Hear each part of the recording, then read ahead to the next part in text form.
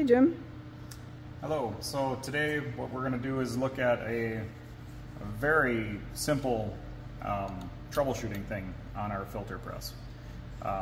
This is the best filter press in the industry. This is a stainless steel press. This one happens to have an air diaphragm pump. That's my little plug for it. I have to mention it because it's hands down like so much better. What are we troubleshooting today? Yeah. Anyway, it happens in shipping. There's a couple of actuator switches, air-driven actuator switches inside this pump that get out of alignment, I guess.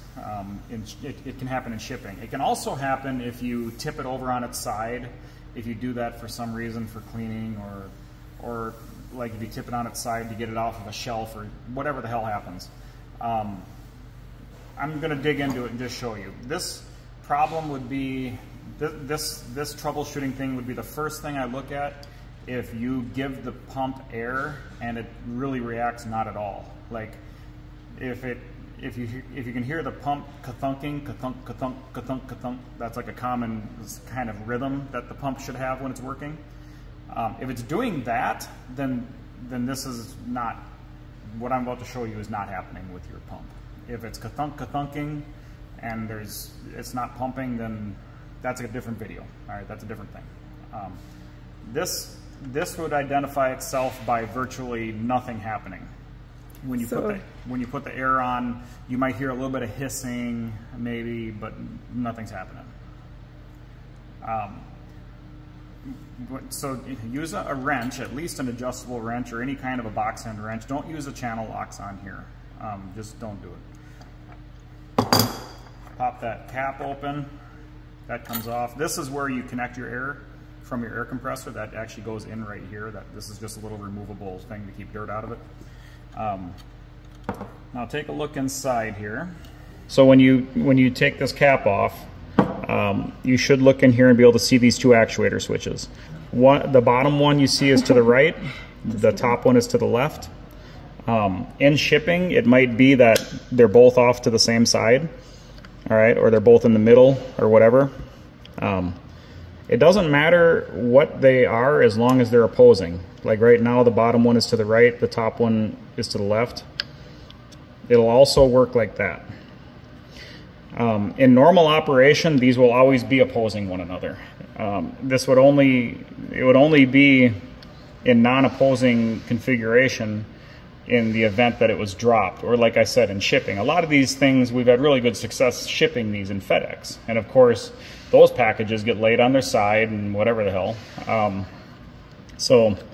That's why it has to be mentioned as it pertains to when you first receive it after shipping. Even still, even after it's shipped, it's relatively rare that we ever hear of someone having this struggle, but I guess it's worth making a video, so it can happen.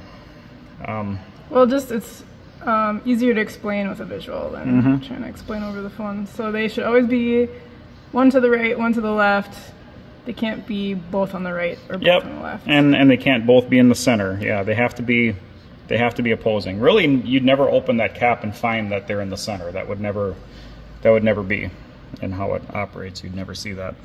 And I think that kind of does it. I mean, those things can also come out of there, but not when the cap is on. When the cap is removed, you can actually pull these little switches off of their prongs.